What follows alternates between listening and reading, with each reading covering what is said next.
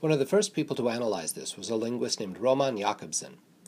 Jakobson argued that every communicative act had 6 basic elements, or factors.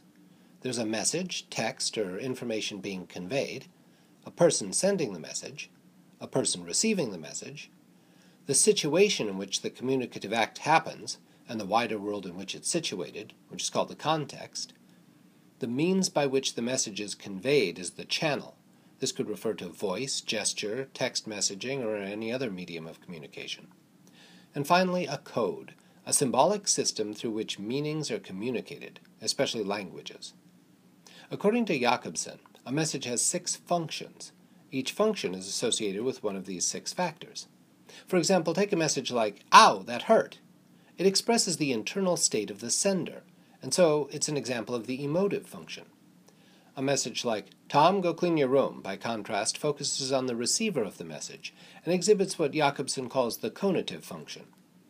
A sentence like, "There's an anthropologist behind you," draws attention to the context, and so serves as an example of the referential function.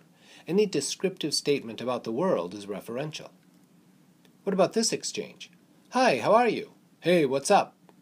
The second speaker doesn't actually answer the first speaker's question, and in standard spoken English, they're not really supposed to. What they are doing is connecting, using the channel of communication to open, maintain, and verify the act of communicating itself. Jakobson calls this the phatic function, communication that functions for the sake of interaction. We see the phatic function can be observed in many greetings and casual chit-chat, particularly between strangers. But what about this phrase from Dr. Seuss? "Simple it's not, I'm afraid you will find, for a mind-maker-upper to make up his mind."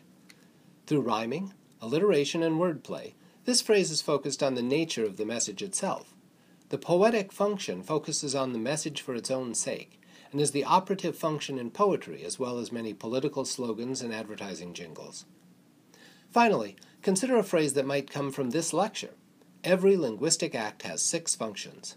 Here a code, language in this case, is being used to comment on language itself.